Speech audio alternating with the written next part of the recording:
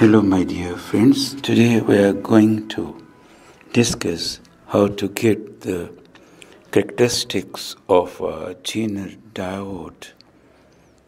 Zener diode is similar also with PN junction, but keeping in mind it is operated in the reverse bias and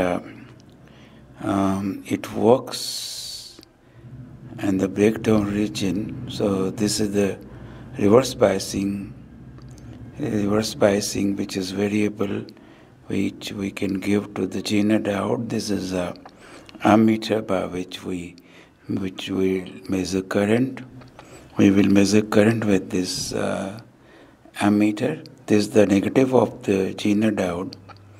Negative of the Zener diode is connected through ammeter, which is connected in series.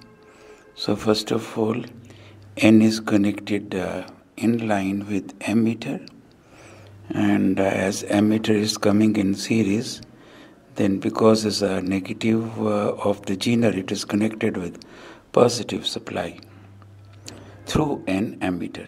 On the other hand, P of the Zener is connected via resistance to keep the current in limit.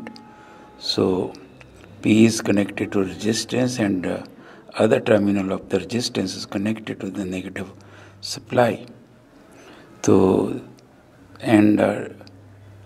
get the measurement of the reverse biasing, how much it is applied, we connect the two terminals of the variable voltage with the voltmeter. Now with this knob we will vary the voltage which is applied to the Zener, and we will measure the current. So you're looking like as we go on increasing the reverse biasing, there is no current.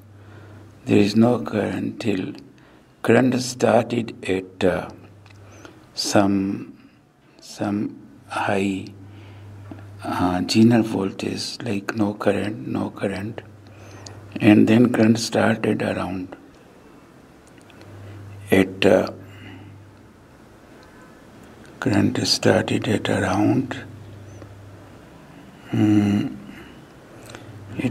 when it crosses the 7 volt.